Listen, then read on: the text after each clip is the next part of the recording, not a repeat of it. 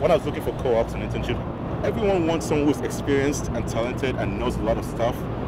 I feel as an engineer, no matter how much I learn in school, I'm not going to get that experience unless someone actually has that faith in me. Hi, Sam. How you doing? Pretty good. You? Sam is mainly interested in computers. I tried to encourage him to look at all aspects of electrical engineering.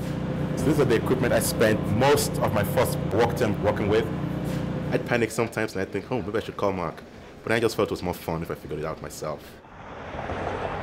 The co-op program is different from internship because the students work at the same company for 3 to 4 work terms. And so they return and usually get increasingly bigger responsibility and projects.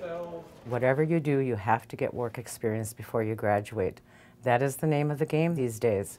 And so these are the biomedical engineering companies that we work for in the college. The yellow flags are where I currently place students. Our co-ops, they come back changed. They come back and they don't even realize that they're speaking in acronyms that their team or their company used. And working here and working with Mark has allowed me to focus more on certain things that I need to develop as a student. Hey, what's up, Kai? Yes. You graduate, you come out of school, and you have that one step ahead of everyone else who doesn't do the co-op program.